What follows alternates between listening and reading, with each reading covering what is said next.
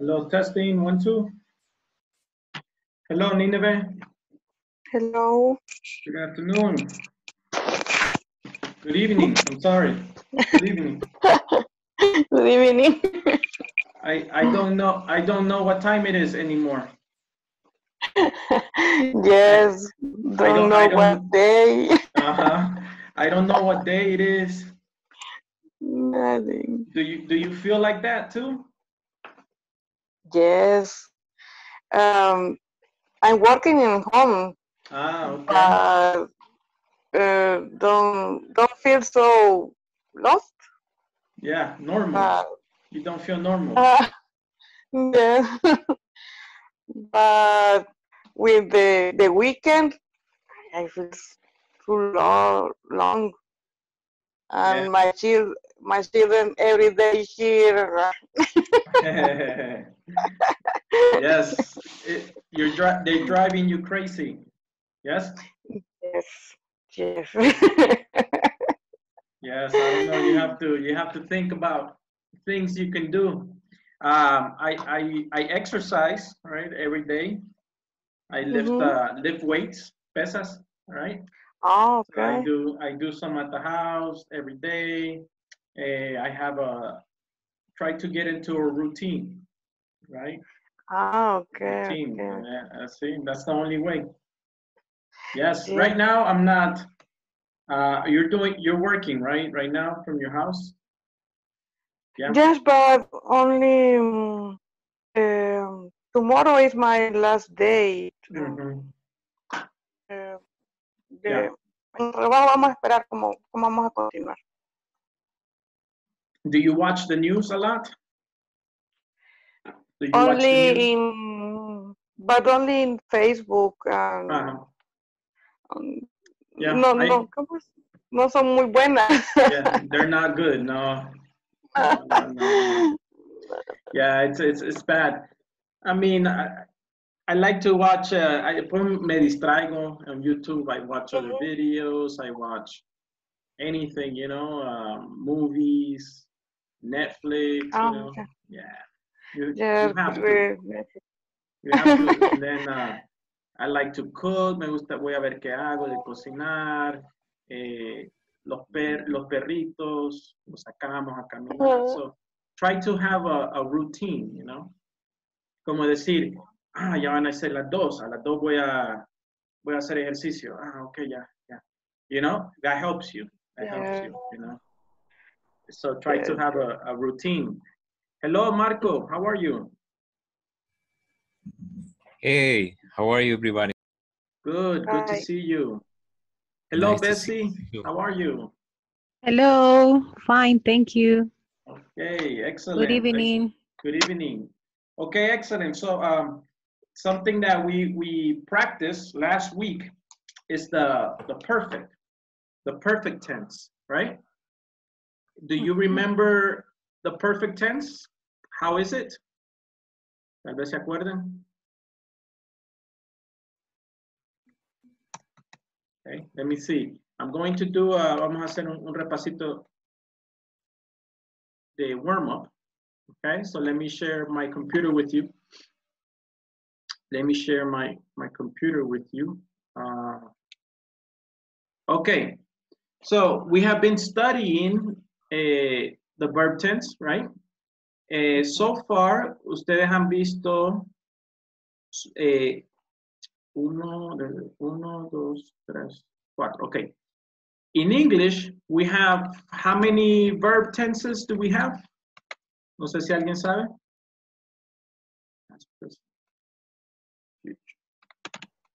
Does someone remember? In English, tenemos el simple y el simple tiene 3. Simple past, simple present, simple future. 3. Then we have the continuous. Algunas personas le dicen el progresivo, but it's the same. So you have continuous, you have past continuous, present continuous, future continuous. So ahí tenemos 6. And then we have the perfect. Past perfect, present perfect, future perfect. Ahí tenemos 3 más, son 9. Y después tenemos otros 3 más. Los últimos 3 son el perfect, perfect continuous. Okay? So, in total, we have how many verb tenses in English? Simple past, simple present, simple future. 3. Past continuous, present continuous, future continuous. 6. Present, past perfect, present perfect, future perfect. 9. Past perfect continuous, present perfect continuous, and future perfect continuous. In English, we have 12. Son 12. 12 tiempos de verbos que manejamos en el idioma. Okay? So, this is very simple. The simple past, you remember, I played baseball. ¿Verdad? Ayer yo jugué, I played baseball. Present, I play. Right? Right. Future, with will, Play. I will play Play. baseball. Very good.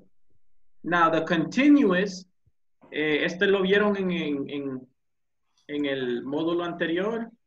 Do you remember, for example, hey, what were you doing yesterday?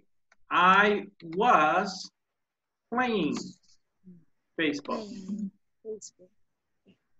Okay. And present continuous, I am playing baseball. ¿Qué es lo que cambia aquí? El verb to be. Aquí está en el verb to be pasado, aquí está el verb to be presente. And then future, you can say, I will be playing baseball.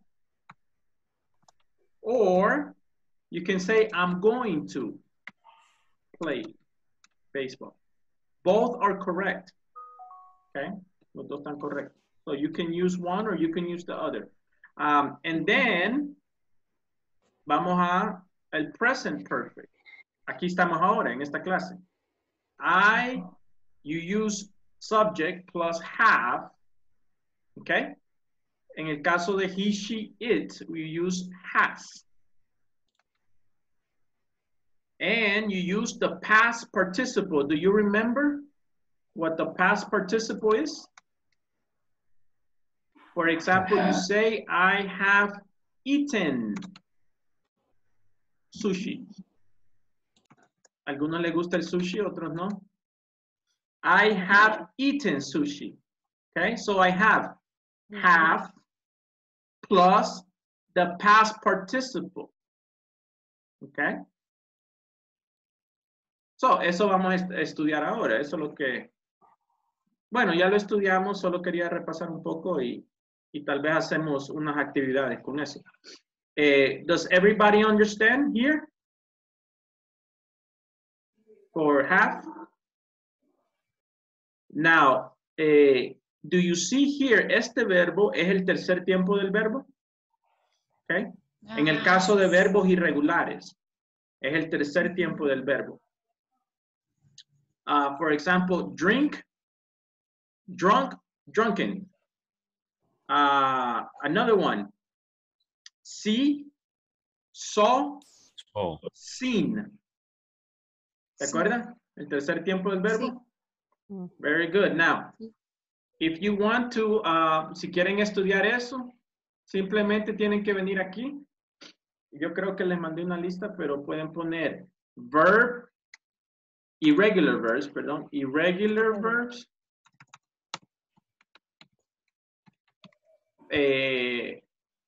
Past participle list. Yo creo que aquí no sale. Y aquí en Google les sale la lista. Base verb, past simple or simple past, and then past participle. Quieren una lista más grande, solo van aquí. And you can see a list, a big list here, right? For example, arise, arose, arisen. Begin, began, begun. Okay? You can practice that Yo no me los puedo todos, ¿verdad? Pero con el tiempo pueden ustedes incrementar el vocabulario. Blow, esto es como soplar. Blow, blew, blown. Break, broke, broken. Okay, so para hacer el present perfect, necesitamos el tercer tiempo del verbo. Okay. All right. Questions? No? Okay, so eso es lo que Yes, hicimos. teacher, I have one. Mhm. And this time we have to use have always. Yes. Si estuvieras aquí en el past perfect, ¿cuál es el pasado de have? Have. Had. Uh-huh. Correct. Para el present, porque estamos en el present, have. Now, ¿qué pasa si yo uso he? I change it to has. Has. Uh-huh. Or she has. Okay. Es lo único que tienen que tener cuidado, el have or has. El pasado had. And teacher, I have a ¿cómo la question. traducción en español? El equivalente. Tal vez un poquito difícil porque en el español no todos tienen como ese tercer tiempo de verbo. Entonces creo que es un poquito más difícil, pero yo he comido sushi. Significa desde el presente ahorita, y si vamos atrás, hasta el día de que yo nací, el día de mi nacimiento, hacia ahora, en algún momento, yo comí y la acción terminó en el pasado. Okay.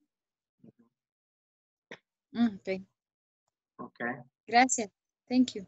Yeah. Y el have, ¿verdad que se ocupa para todos? O sea, aplica para todos. En el pasado, solo had. O sea, are you, we, they.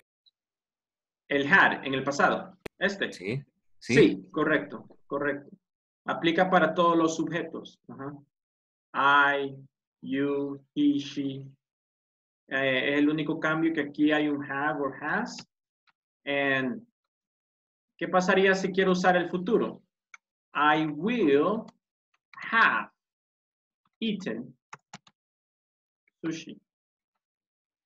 Este es el futuro. No lo quiero confundir, ¿verdad?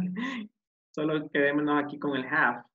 Pero se los doy para que ya ustedes como vean, ¿verdad? Que es bien fácil, solamente se cambia el had para hacer el past perfect. Y el future perfect, will have. Okay, so if you're practicing here and you don't know, no me puedo, ¿cuál es el past participle de bring? Traer. Bring, el pasado, brought, and the past participle es igual, brought. Okay, so algunos no van a cambiar. Construir, build, past, built, and past participle the same. Okay, so algunos no cambian. Okay, questions? No? Okay, les voy a dar esta página. No, hagamos el juego primero, aquí entre nosotros. No voy a dividir equipos, sino que solo contestar. Podemos contestar así, libremente. Okay, very good. Let me see.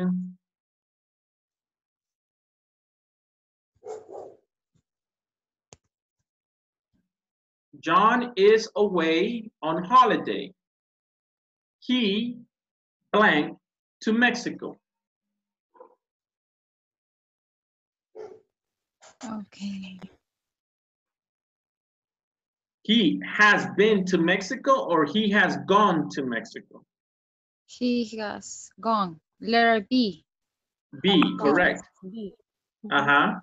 John is away on holiday. He has gone to Mexico. Se ha ido a México. Very good. Okay, very good.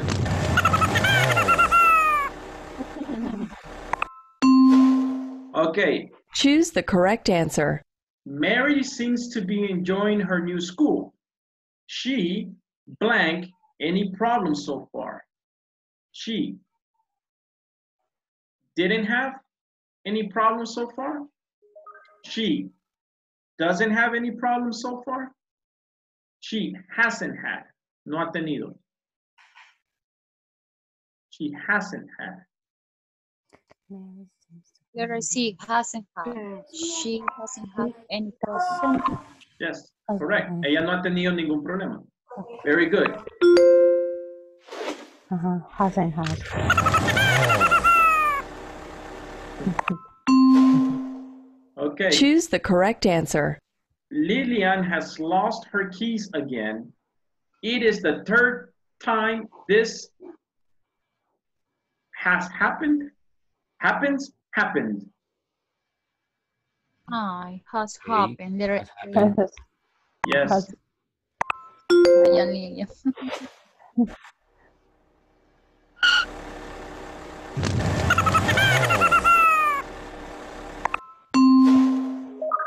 Choose the correct answer. Okay. You're out of breath.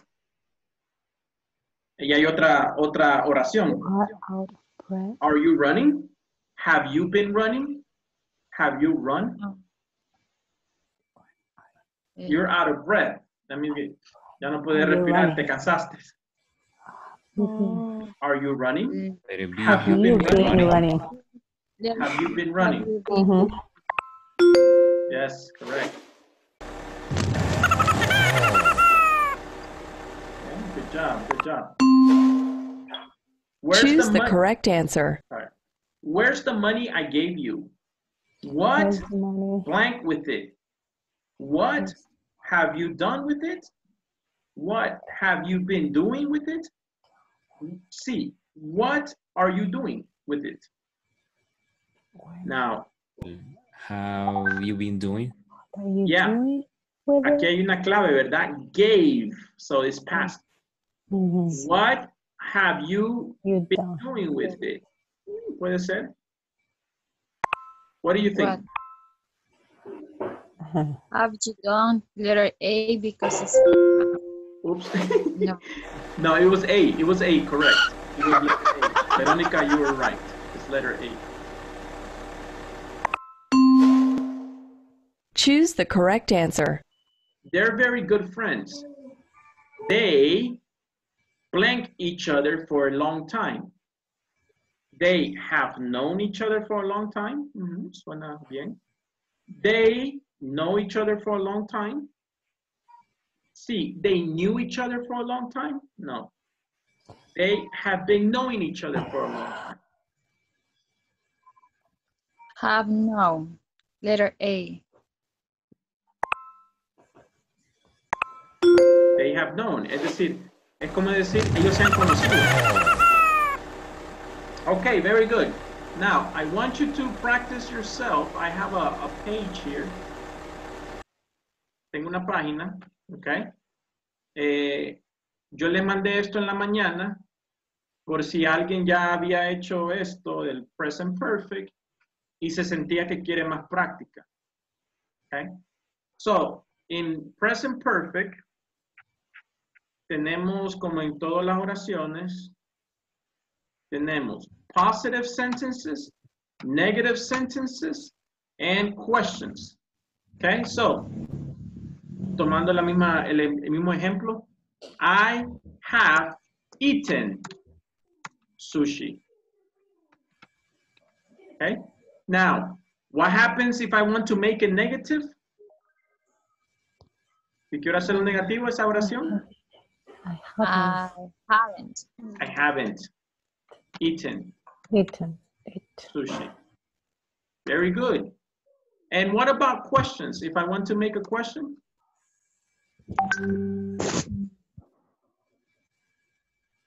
Empiezo con el verbo auxiliar. What happens if I have to make a question? Carlos, do you know? Perdón, Dele. Have you eaten sushi? Yes. have you eaten sushi? Eat. Very good. That is correct. That is correct. Okay. So do you see positive, negative, and questions? Okay. Entonces el ejercicio que les mandé tiene positive, negative, and questions. Y después una mezcla. So I want you to do 1, 2, and 3. Okay. Let's do it. No tenemos mucho tiempo porque hay otra lección. Tomémonos unos 10, 15 minutos para esto, okay? Positive, negative, and questions. So, I'm going to send you the link y pueden trabajar en grupo, okay? Sí, estoy aquí. Okay, pueden trabajar en grupo.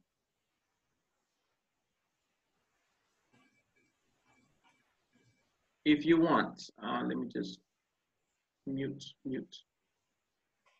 Okay, very good. So, let's go into groups right now, and then you can work with 2 people, okay? Pueden hacer el positive primero, y después ir, traten de ir lo más rápido que puedan para ir a la segunda lección, okay? So vamos a los breakout rooms. Let's go to groups.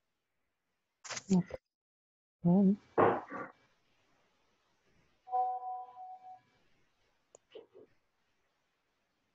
Okay.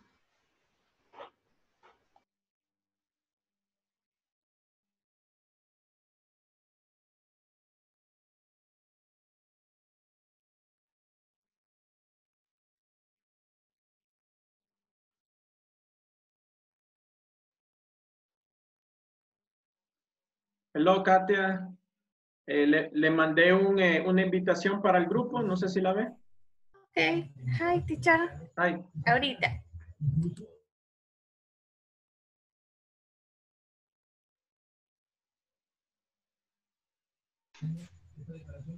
Hi, Hey, Katia se acaba de incorporar aquí. Hello, Katia. Hello. WhatsApp, puse un link en WhatsApp. Puedes seguir este link y hay unos ejemplos de unos ejercicios del present perfect. Ahorita veo.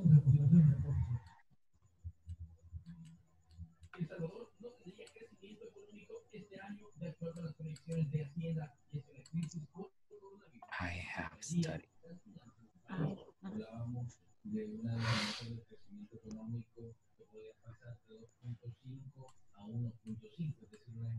¿Y acá en cuál entraron? The present perfect positive. Ahí Sí. están trabajando. Hagamos el positivo primero. Vamos todos ahí si pueden. Okay.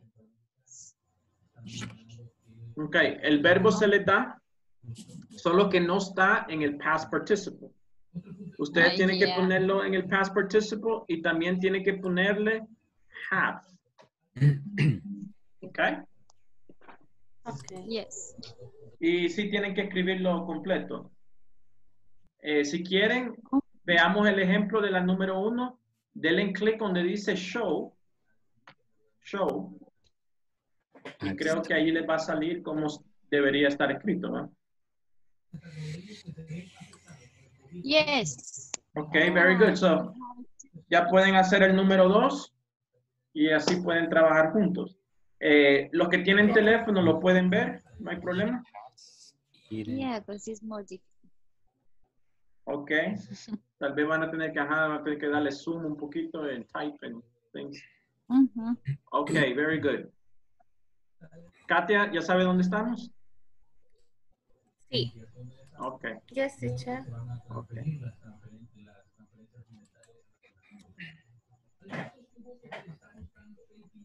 Si los buscamos, Ajá, ahorita me estoy viendo cómo que tenía que aparecer. era irregular. Regular verb. Ujú. Ok, ya encontraron los ejercicios, ¿sí? ¿Están ahí? Yes. Ujú. Okay, Estamos entonces- en el link. Ajá. Entonces que en nos el link envió. les da la opción de hacer ejercicios positivos, negativos y preguntas. Ya. Do positive. first. Do positive. Okay. No me sale study. ¿Y dónde me aparece esto? Qué montón de cuadros me Sí. salen. Y ninguno veo study.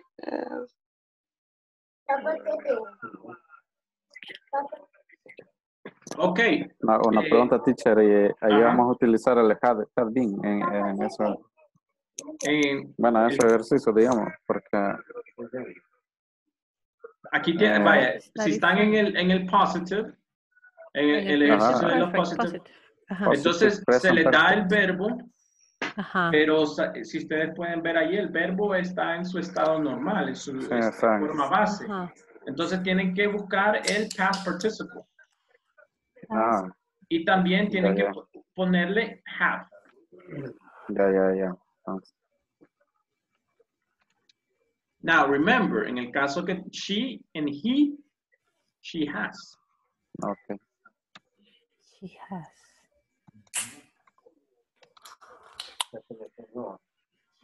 En este caso es I study French. Están ahí, compañeros. Sí. Sí, pero todavía no he encontrado el past participle de study. The study. El past participle de study no es un verbo, study no es un verbo irregular, Ajá. entonces simplemente busquen el pasado de study. Study. Ujú. ¿Cómo se escribe study en el pasado? ¿Y de? ID, pero no, se quita la Y y se pone Ajá, eso. I-E-D. ING. I-E-D. Entonces en estos, teacher, si el verbo es regular, se pone el pasado. Sí. Pasado. Sí, si el verbo es regular, no va a haber past participle. El past participle solo existe en el caso de los verbos irregulares. ¿Entiendes? Entonces, si el verbo es un verbo regular, simplemente se usa el pasado.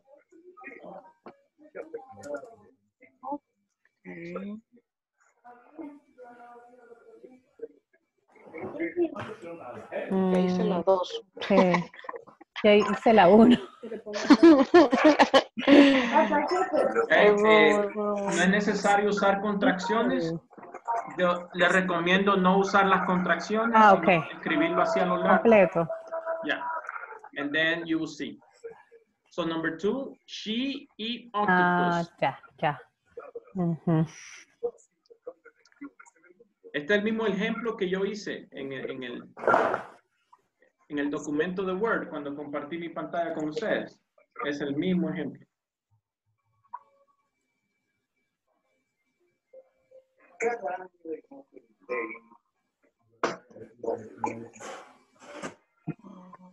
Para esperar,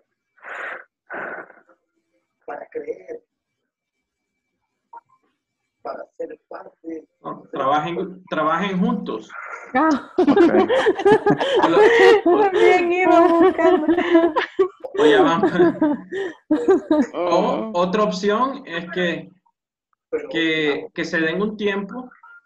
Por ejemplo, vamos a hacer esto los próximos 5 minutos. Ok. Y si alguien no pudo hacer uno, entonces se pueden ayudar entre ustedes. Okay. Creo que no vamos a tener tiempo de hacer todos los positive, negatives y question marks, pero por lo menos los positivos lo podemos hacer ahora.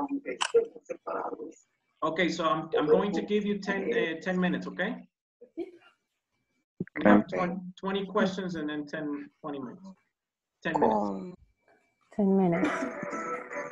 Siempre. He lived here for 3 years. Yes. Something that I want to tell you. Yes. Algunos verbos son regulares. Entonces, en el caso del verbo regular, no va a haber past participle. Entonces, en ese caso, ¿qué hacemos? Simplemente usamos el verbo en simple past. En simple past. Ok. ¿El cual está ahí? Here. El cual, bueno, live is present. So, what is the past? Lived. Live. Live. Ajá, Live. ¿cómo se escribe? Tienen que escribirlo. Lo que pueden hacer es usar Google, por ejemplo, poner past of live y les va a dar ahí. Se escribe L-I-V-E-D. Teacher, Yes. y usted no ha dado como listado de verbos. De los verbos irregulares, sí. Ya. Allí en Google también puse una foto una vez, me acuerdo, que puse una foto. Ya lo voy a buscar. Pero, Ajá, ok, gracias. pero si tienen Google, pueden usar Google ahí también. Ok. Voy a ver si les pongo una list. What number are you? I'm in number 5, but I have an error. I don't know what happened. Okay. Okay. I am number 7. 6 years. Okay. Right.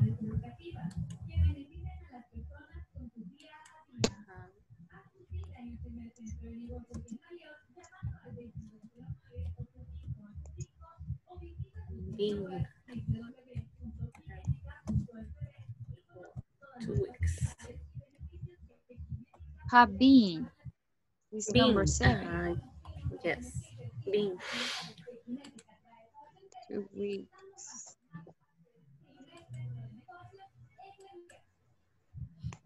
Yes.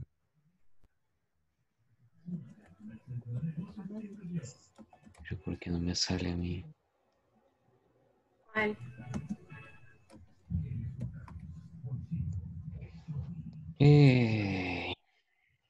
Oh my God. Aquí se me quedó. I have. Yes. Draw.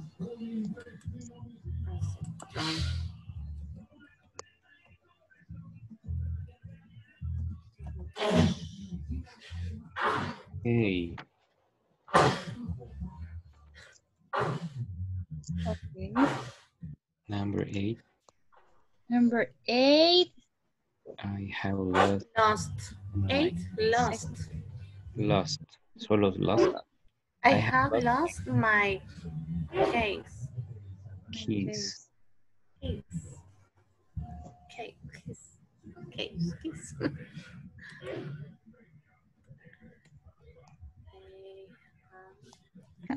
Yes. Myself. Number 9. He has drunk. Not drunk. Yes. Passive participle. I don't know say.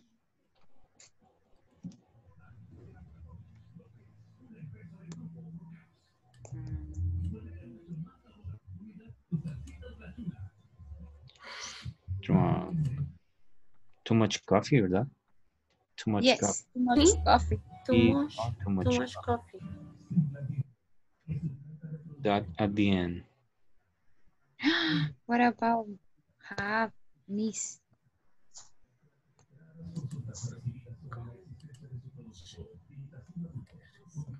In number 10. Yes, missile. Missile. Yeah. Okay. Missile. What happened, Marco? Tengo mal a la 9. He is drunk too much coffee. He has drunk. She has drunk. He has drunk. Sorry. D-R-U-N-K, ¿verdad? Sí, D-R-U-N-K. No he visto mostrar, pero... Drunk. Vamos a ver. Mostrar. Vaya, he's drunk too much coffee.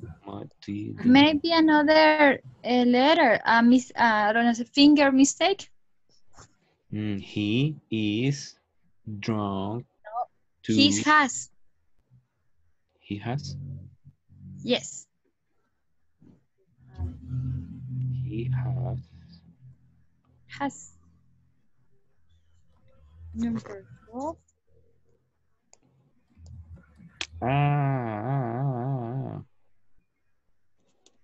You have right. Okay. Number 10. Okay, number 10. They have missed.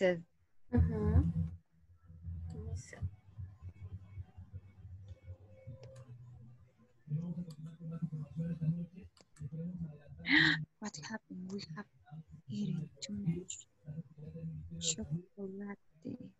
Ah, yeah. How you write missed? M-I-S-S-E-D. It's double S. Yes, it's double S. I write double E.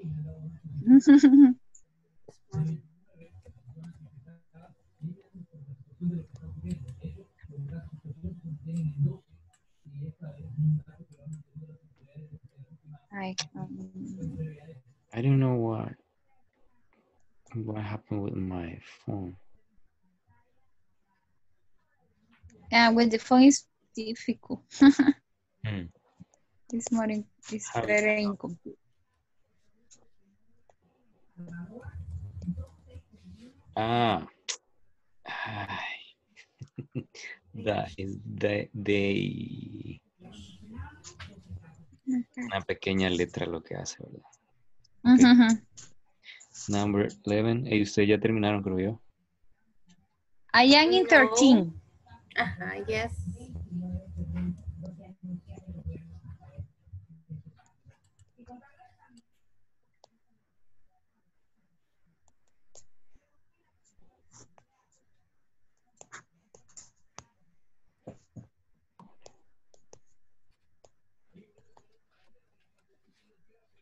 Hey.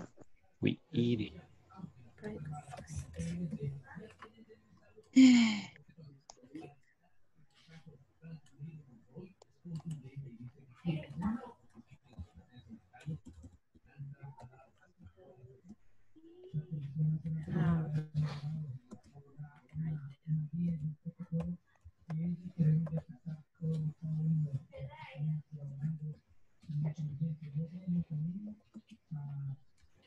13. 5.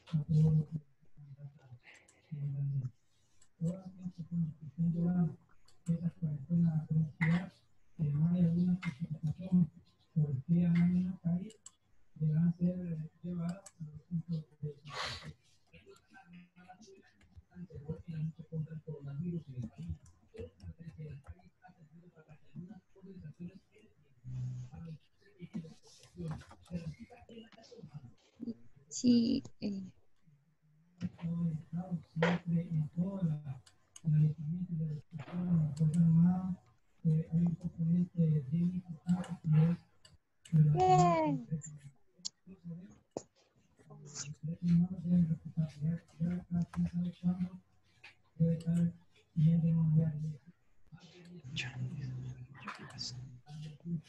Let's see.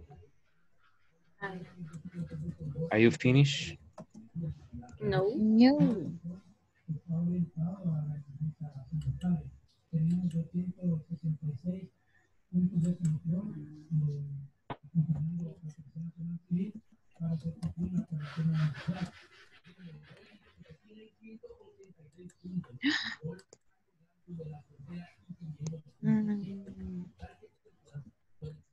Number 18, Kathy. Okay. Es meat. What is the verb? Can you spell? Pero con It's the same. M-A-T.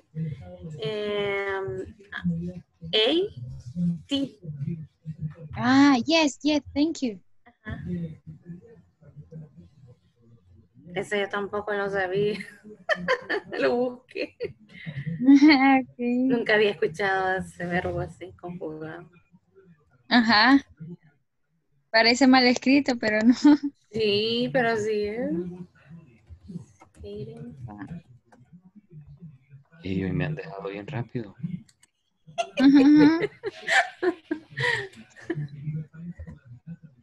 ¿Qué pasa eso? Los verbos a veces a uno se le olvidan. Sí, por ejemplo. Como no es lo que pasa.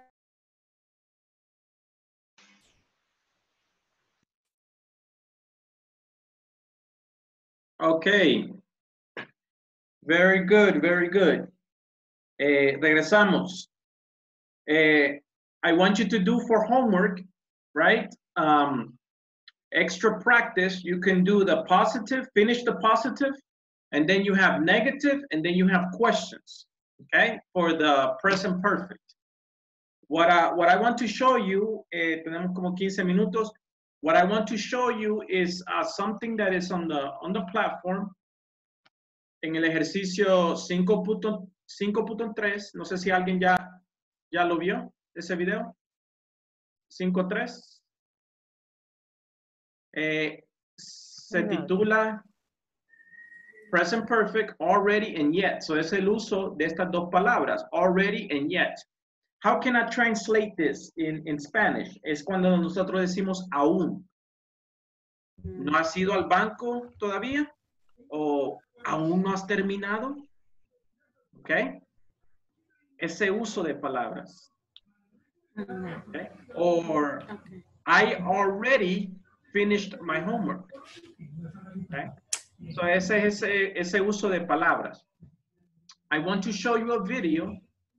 Ya entendieron el present perfect. And now I want you to use already and yet. Now, here's a video, okay? Pero les voy a enseñar este también, so that you can see it and we can talk about it, okay? Okay.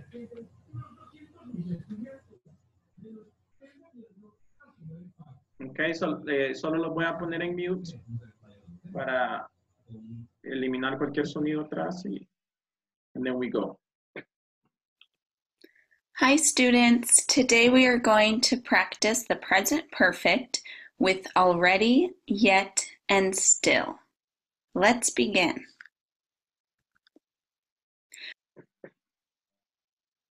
First, for affirmative or positive sentences, we can use already. For example, I've already mailed the invitations. The meaning of this is that you have finished something before now, but we don't know the exact time. We just know you finished before now. And we have I have plus the past participle, mailed, with the ed verb. For negative statements, we can use yet or still. For example, he hasn't studied for the test yet. He still hasn't finished his homework. So for both of these sentences, we need negative, not, and we have has not studied, past participle, and has not finished, past participle. Yet comes at the end of the sentence. Still comes at the beginning of the sentence, right after the subject.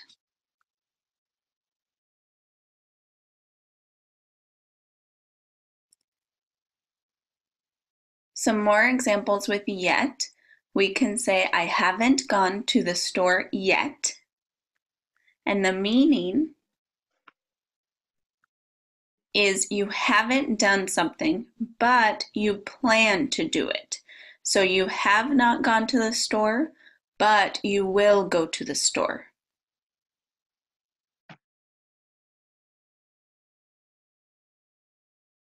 With still, we can say he still hasn't done his homework. I still haven't gone to the store. We use still to show that I'm surprised or unhappy that something has not happened. I'm surprised because he still hasn't done his homework. Or I'm unhappy because I still haven't gone to the store, but I really need to go to the store.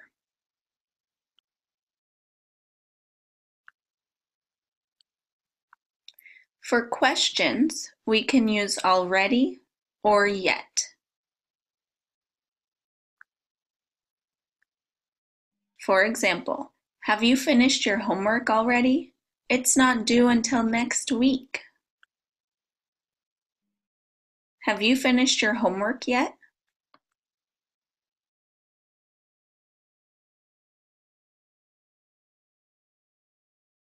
With yet, we use yet in questions to ask if something has happened before now.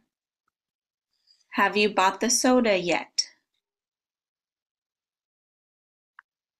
And the answers, we can say, no, I haven't. No, not yet. Or not yet.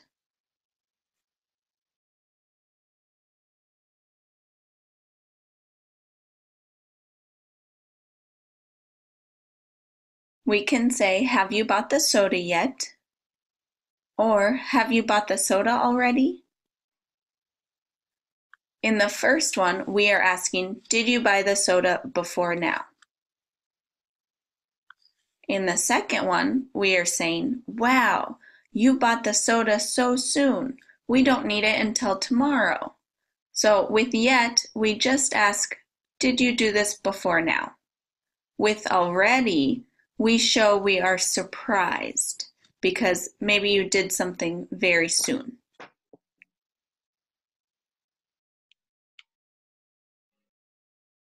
Okay, do you remember?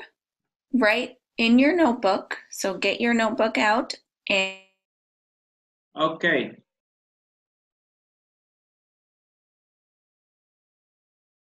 Okay, very good. So, did you guys understand there a little bit? Pueden ver el video otra vez. Se lo voy a mandar. En la plataforma, creo que hay un ejercicio, sería el 5.4, que es un knowledge check. Y allí hay prácticamente es el mismo simple present en negativo, en positivo y en preguntas. Okay. So, el video se lo voy a mandar por WhatsApp para que lo puedan ver otra vez y quede cualquier duda acerca del uso de already and yet. Okay. So, ¿qué aprendieron? What did you learn? ¿Algún ejemplo? Some sentences in present perfect. The what? I'm sorry? Repeat. Some sentences in present perfect. Yes, okay. So, what do we need for the present perfect, right? Ya dijimos que I need a subject, right? Then I need the auxiliary verb have, and then I need a past participle. I have eaten sushi, right? For example. Now, lo que puedes agregar para que se entienda un poco mejor el tiempo, you can use already, yet, still. Esas son las tres palabras que aprendimos. Okay? So, let me do some examples together. Let me share my computer with you. Okay? So, I can use already for, let's say, Por separado. voy a hacer un cuadrito mejor. So let's do a little square. Let me see, already. Okay.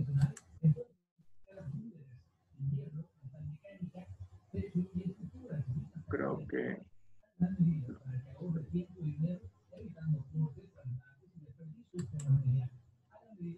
Okay, ahora creo que sí. Okay, so one of the things that I can use, right? I can use already. ¿Y qué quiere decir already? Like alrededor de.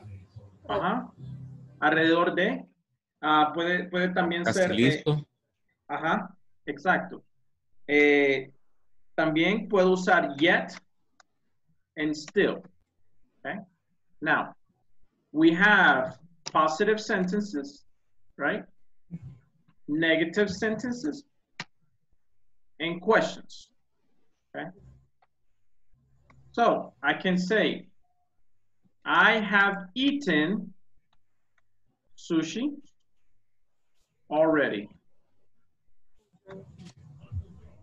Lo puedo usar al final. Ajá. I have eaten sushi already. For example, es algo que ya he hecho en el pasado. Es algo que yo ya he probado en el pasado. I have eaten sushi already. ¿Ok? Lo pueden poner al final o al principio. I have already eaten sushi. Solo pueden poner al principio o al final. Aquí lo tengo al final. Aquí lo tengo al inicio. Después del sujeto. Después del sujeto. Ajá. No, perdón. Tiene que ser después del sujeto. I already have. Okay. Ahí está. Okay, very good. Now, yet,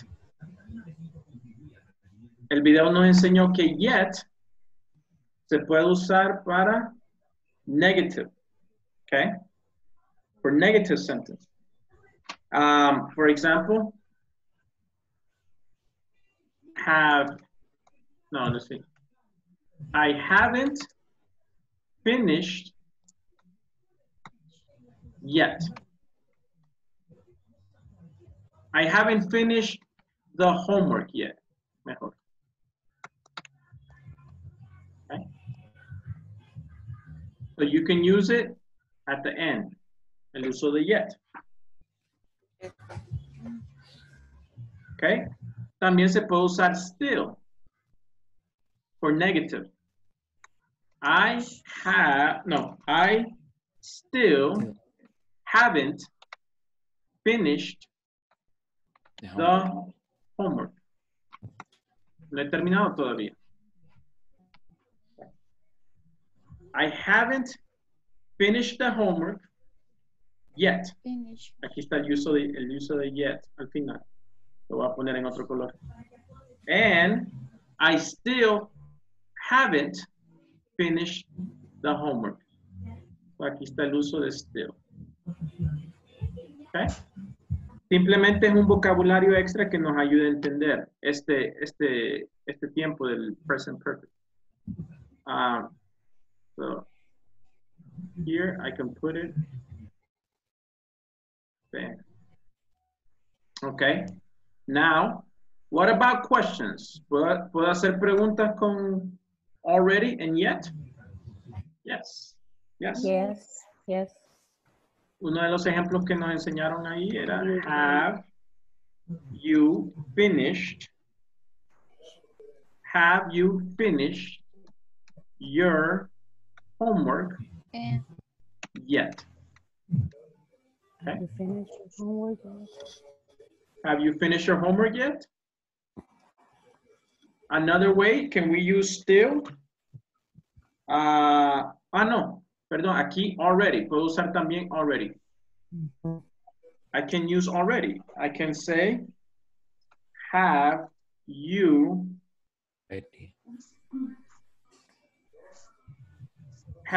finished the homework already? Have you finished the homework already? Very good. So, este cuadrito es prácticamente lo que nos enseñó el video. So, les voy a mandar este cuadrito. And let me see, quiero hacerlo un poquito más bonito. Negative, positive. Okay. And questions. Tal vez ahí se entiende un poquito. Simplemente quiero introducir el vocabulario dentro del simple present. Okay. So let me send this to you. Right? Yes. Snip. ¿Quién sabe usar esta herramienta? Snip, ¿ya? Buena herramienta. Copy. And then I go to WhatsApp and I send it to you. Okay. Ahí está. So, le mandé el video. Le mandé el cuadrito referente al video. También les mandé aquí una lista de irregular verbs. Si ven aquí, están base form, simple past, and past participle. Una lista que ustedes pueden usar como referencia. Okay. Aquí hay otros. Aquí hay otros más. Okay, so es una lista. No la pude poner en una sola página, pero sé que les va a ayudar. Okay, y con eso pueden terminar el ejercicio 5.4. You can finish with that. Okay. So, pueden hacer las prácticas del que hicimos, de grammar, que estaban trabajando en grupo. Pueden ver el video y pueden terminar el 5.4. Okay. Y ahí vamos. ¿Alguien ya terminó el examen final? No, yo me he quedado en la última, pero tengo dudas en la última de ese ejercicio. No me da correcto y intenté seleccionar. En la última del ejercicio del examen. Sí. Okay. Sería la letra F, creo, ¿no? Ajá. Entonces vamos al examen final. El 5. El E, reading. Sí. Yo tengo algo para ustedes.